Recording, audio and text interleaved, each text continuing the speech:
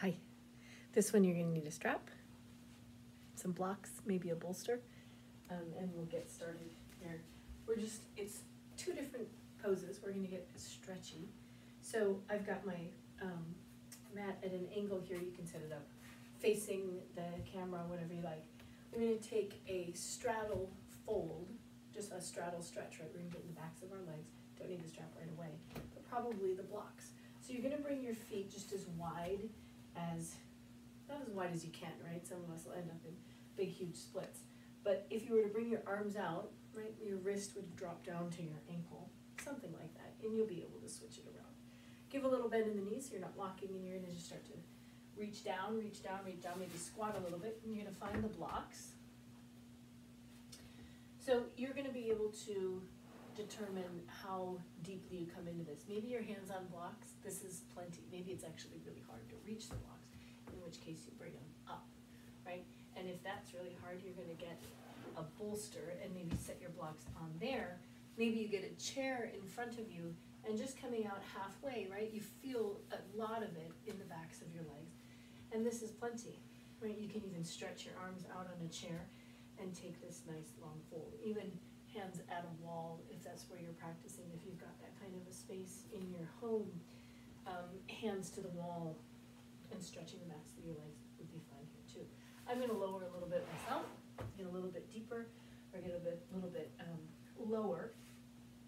If you're coming down lower, you want to try to stay out of your wrists, right? So if you're up here, your wrists are going to take it on a lot. You're going to have to do a lot of work to keep adjusting, maybe fists, right? So you don't crank into and put a lot of weight on your wrist. You don't want to do that. I'm going to come down onto my forearms, and I invite you to join me there. So notice when you do this, sometimes the seat goes way back, right? You want to pull forward so that our hips are in line with our ankles, right? Not way, way back behind them, but forward. You want to bring the weight into the front of the feet. And here, one of the nice things about having the blocks is that it gives you a space for your head to drop down into. You don't have to do that. You can be all the way on the floor if you want to. Right? We're going to give ourselves a few minutes, actually. This first minute is just to allow us to find some breath as the body tries to adjust to being here. Right? You're going to feel in your feet. Right? For many of us, we start to push out into the outer ankles. It's like the position where we sprain our ankles. So what I want you to do is find the four corners of your feet. Ball the big toe, ball the pinky toe. You can lift your toes a little bit. Inner and outer heel. Right? All of those 4 points. At the same time, we're rooting down. And all of a sudden, you start to feel more muscles in your legs. Right? You're going to lift through the arches. Lift through the front of the legs, maybe even a little the side, right? So you're lifting up away from caving into the outside of the foot. And you lift up through the inseam of the legs.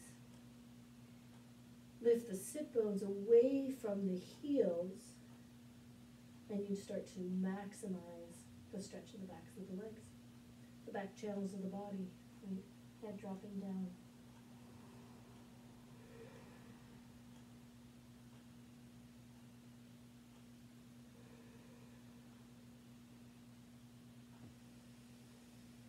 Deepen your breath.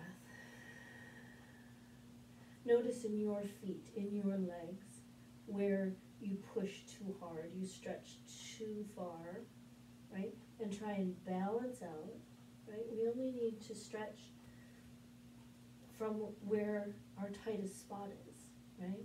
Once we feel some resistance, that's enough. We're going to stay there and breathe and pause and lengthen from there. We're not going to force ourselves way beyond that point, right? You can just kind of approach the edge. You can hang out at the edge, but we don't want to go past the edge.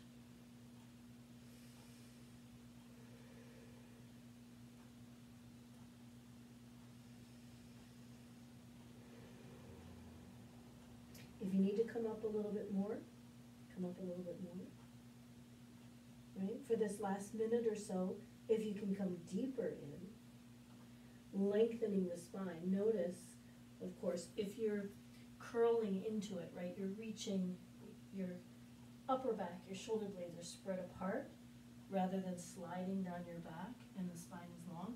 You need to come up and adjust that, right? Because you're just going to feel it in your lower back if your tail is kind of dropping, and you can bend your knees any amount, right? You're still stretching. If that's where there's a lot of tightness in your body, keep the knees bent.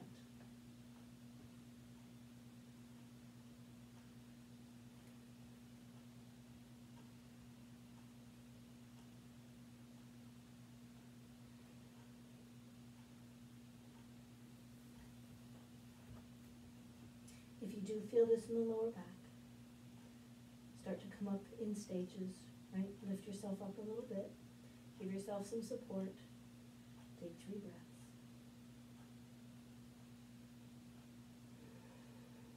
Bend the knees a little more.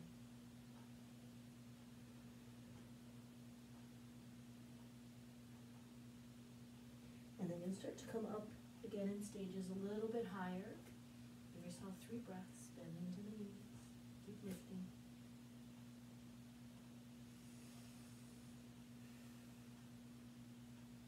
Maybe the feet start to come a little closer together, to come up a little higher, right? Gradually coming out just in stages.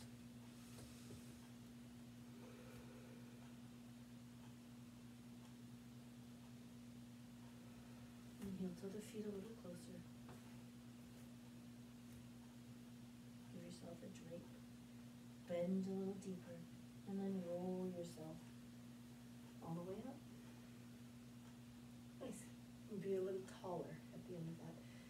And just move the ankles around, move the legs around in any way that feels good to kind of bring some blood flow. Again, when we pull something nice and taut, right, and lengthen in the muscles.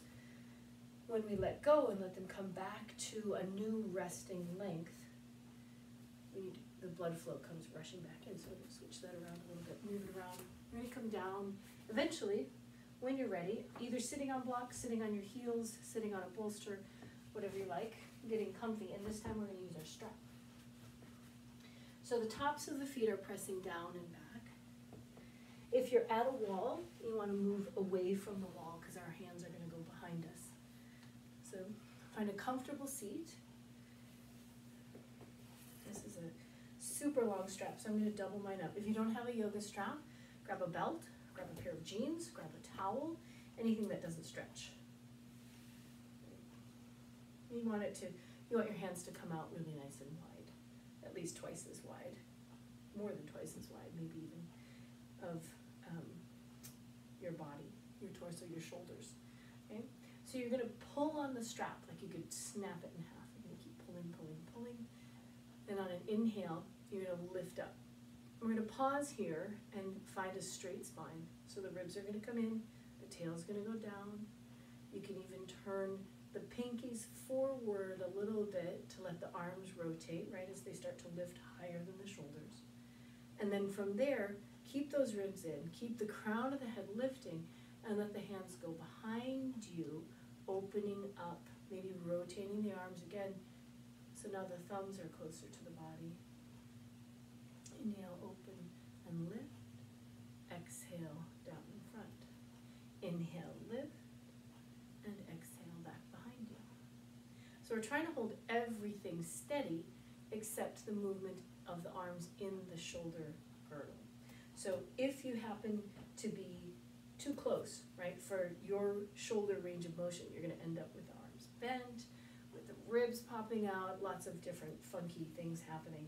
So you're just going to bring your hands wider, right? Bring them wider. So you lift, you maybe just barely clear the head, and that's okay. And you come down.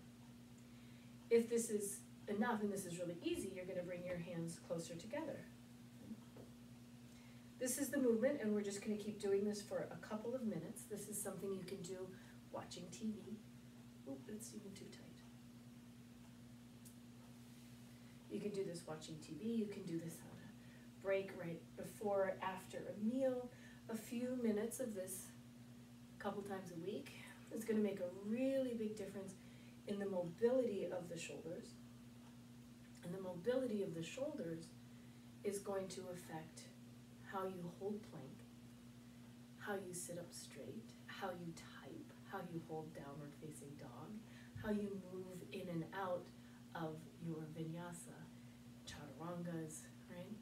We're letting the arms rotate a little bit as they lift and lower, and we're isolating the space in between the shoulder blades.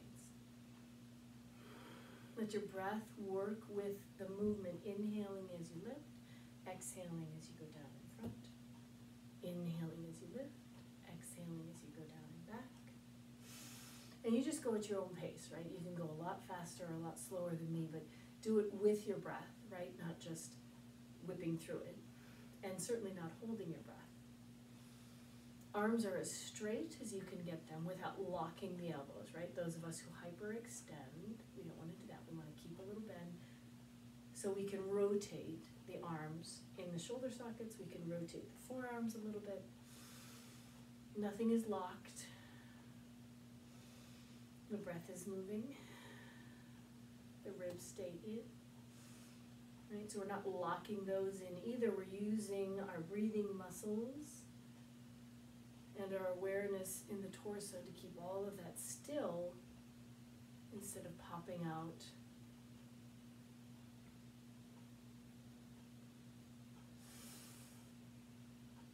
A few more rounds.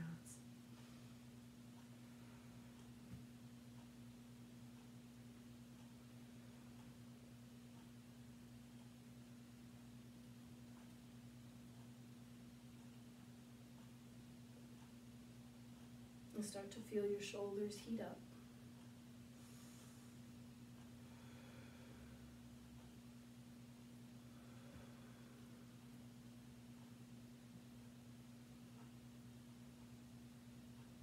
Last 3.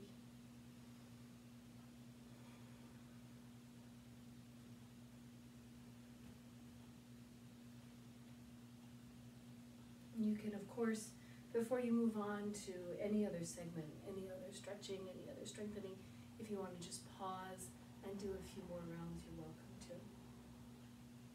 I'm just going to set the strap aside, and we're just going to breathe a little bit into the shoulders, move them around a little bit.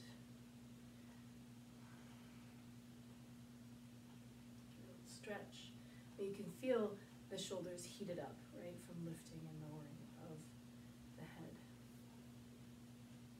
Give yourself a pause, close the eyes.